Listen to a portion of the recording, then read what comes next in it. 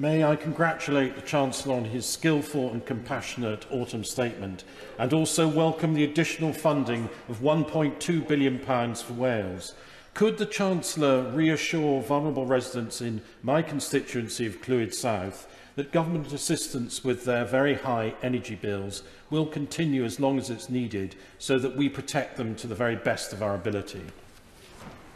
That is absolutely what we want to do, and that's why we're announcing today the energy price guarantee will continue supporting his constituents in an average household by about £500 during the course of next year. But going forward, because these are multi-billion-pound programmes, we need people to work together with the government to also improve their energy efficiency.